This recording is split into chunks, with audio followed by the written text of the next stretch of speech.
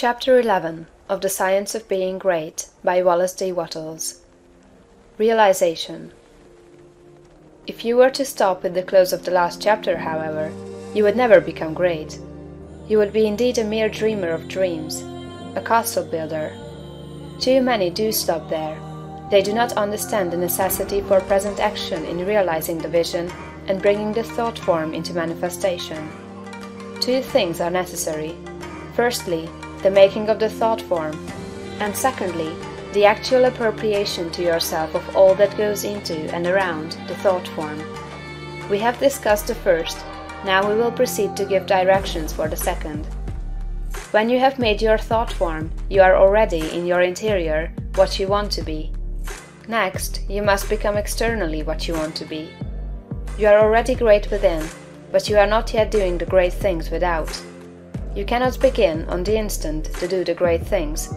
You cannot be before the world the great actor or lawyer or musician or personality you know yourself to be. No one will entrust great things to you as yet, for you have not made yourself known. But you can always begin to do small things in a great way. Here lies the whole secret. You can begin to be great today in your own home, in your store or office, on the street, everywhere. You can begin to make yourself known as great, and you can do this by doing everything you do in a great way. You must put the whole power of your great soul into every act, however small or commonplace, and so reveal to your family, your friends and neighbors what you really are. Do not brag or boast of yourself. Do not go about telling people what a great personage you are. Simply live in a great way. No one will believe you if you tell him you are a great man, but no one can doubt your greatness if you show it in your actions. In your domestic circle, be so just, so generous, so courteous and kindly, that your family, your wife, husband, children, brothers and sisters shall know that you are a great and noble soul. In all your relations with man be great, just, generous, courteous and kindly.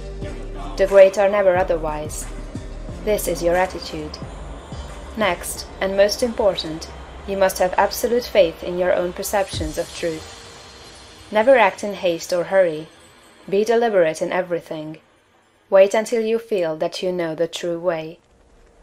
And when you do feel that you know the true way, be guided by your own faith, though the entire world shall disagree with you. If you do not believe what God tells you in little things, you will never draw upon His wisdom and knowledge in larger things.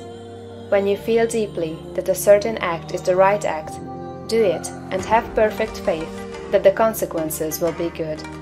When you are deeply impressed that a certain thing is true, no matter what the appearances to the contrary may be, accept that thing as true and act accordingly. The one way to develop a perception of truth in large things is to trust absolutely to your present perception of truth in small things. Remember that you are seeking to develop this very power or faculty, the perception of truth. You are learning to read the thoughts of God. Nothing is great and nothing is small in the sight of omnipotence.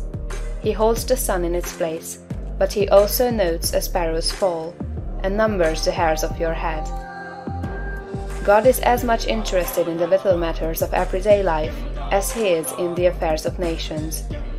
You can perceive truth about family and neighborhood affairs, as well as about matters of statecraft. And the way to begin is to have perfect faith in the truth in these small matters, as it is revealed to you from day to day. When you feel deeply impelled to take a course that seems contrary to all reason and worldly judgment, take that course. Listen to the suggestions and advice of others, but always do what you feel deeply in the within to be the true thing to do. Rely with absolute faith, at all times, on your own perception of truth.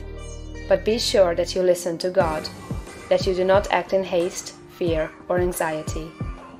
Rely upon your perception of truth in all the facts and circumstances of life. If you feel deeply that a certain man will be in a certain place on a certain day, go there with perfect faith to meet him. He will be there, no matter how unlikely it may seem. If you feel sure that certain people are making certain combinations or doing certain things, act in the faith that they are doing those things. If you feel sure of the truth of any circumstance or happening, near or distant, past, present, or to come, Trust in your perception.